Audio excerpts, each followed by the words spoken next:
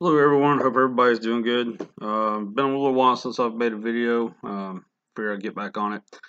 Just want to show everybody some, I would say, hidden features of Ecmlink that a lot of people don't know really that even exist.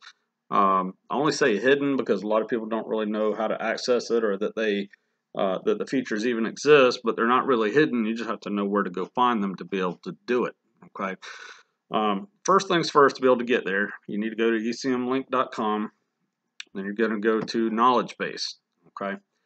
If you're not familiar with it, something you may want to play around with, but for the purpose of this video, I'm just going to take you directly to it. Just go in the search tab or search bar up at the top here on the Ecmlink page, and just type in the word direct. Okay, hit enter. It's going to bring you to direct access changes. And this page right here gives you a bunch of little features in your direct access portion of Ecmlink if you didn't know we're already there. Some of these may only apply to certain vehicles. You may have 2G only. This one is for the injector. You know, if you get the fault code for an injector, it helps resolve that one. You may have it for 1G only, 2G only, 1G, EVO 1 through 3, and so on. So it's got these extra little features here. Let's say if you're using a Saturn alternator and you keep getting that little check engine light that pops up, you don't want it anymore, just simply download this, and that allows you to disable that check engine light because it knows then all of a sudden you're using a Saturn or a GM alternator swap. Okay. You may want one for, you may be running E85 where you don't want knock retarding your timing, which is pulling your power. You may want to monitor it to make sure everything's good, but you may not necessarily want it to pull the timing. So this is another feature you can add in there as well. So following the directions here, basically what you have to do, and it took me a little while, I've only done this, maybe a couple of times, not real hard, but if you don't comprehend what you're reading very well, because I'm terrible at it. The whole reason why I make videos is trying to help people out, because I'm terrible at comprehending what I'm reading. I'm a hands-on kind of guy, but anyway, basically what you're doing, depending on what you have, if you've got an XP, one of these, you just follow the path here, okay? And what it does say here, you may need to right-click on the file, select Save Link As, and if I get my words out, to download these files to your computer, okay? So that being said, I've got Windows 10, so this is the path I'm using here, okay?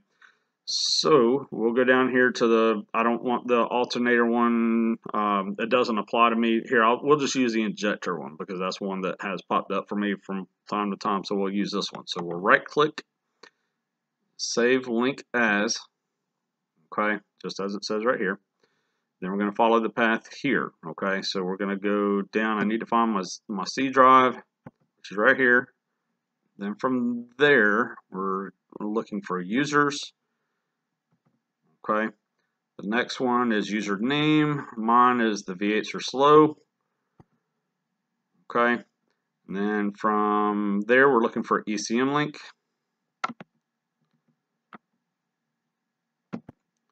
All right. And then we're going to look for resources and then records, okay? I've already got the no knock in there. I had to test it because it's been a little while since I've done it. I want to make sure I can do it before I make the video and waste everybody's time just sitting there waiting for me to figure it out. So, but anyway, then we just save, okay? So we've got the file saved over here, okay? So I'm going to minimize this. You see where I've got the knock disable one here, there already, okay? But I don't have the other one, the one with the, what was it, the injector, which is not the one we got yet, and the injector DTC. So this is one we're looking for to be showing up on our direct access tab, but we don't see that right now. So what we do, we've got to close the Ecmlink out, okay? We'll just reopen it, okay? And of course, we're going to have to connect. All right. Now, once we pull up the direct access tab, now we should show it in there. Okay. There we go. Right there. Okay. So And basically all it says here is set the value to 0 to disable the injector DTC. Set the value to 1 to enable it. So if you want to be able to have a check engine light, set 1. You don't want to see the check engine light, hit 0, save. Okay. This one right here, I want to stress that it's important. If you don't want to be having the ECU pulling timing, in the case of viewing knock, you need to make sure all these numbers here match exactly what it is on top. You don't want to have any kind of issue there with your ECU because you don't have that matching. Okay, and then what it does say here, set the values to match the values in the header above. Each cell to disable actual knock retard, but still be able to log it.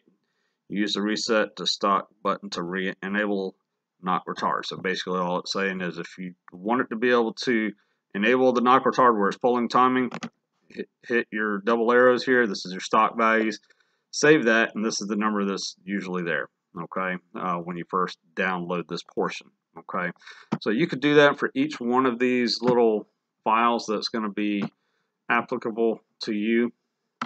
The alternator, DTC, injector DTC, fuel pump. This is one I'm about to be using here soon. My car's been down. I'm trying to get it up and running, doing a automatic transmission conversion, and it's been sitting up for about a year. Well, I still got the timing belt on it, so I'm not going to spin the oil pump to get oil through my motor. I also don't want to have to pull any fuses or anything to keep my fuel pump from turning on. So what I'll do, I'll just enable Ecmlink, turn this one on just to disable my fuel pump, turn the engine over. That way I'm cycling the oil through the engine, cut it back on, bam, I'm good to go. I've already got oil cycled through it. So that's one I'm about to use, okay. These other ones, I mean, you may want to download if it's anything that you need in regards to that. I had to remove Ecmlink from my computer. I was trying to figure out because I couldn't remember how to get them to work. So I actually removed my whole program, or removed those saved files just to make sure I was doing it for you guys, to make sure I knew how to do it. But that's one I probably needed to make a video on a while back. Hardly anybody I ever see uses it, so I wanted you guys to be aware of it. But anyway, I'll cut it short. I don't want to be long-winded. Hope that helps you guys out. For those that didn't know about it, hope y'all have a good one.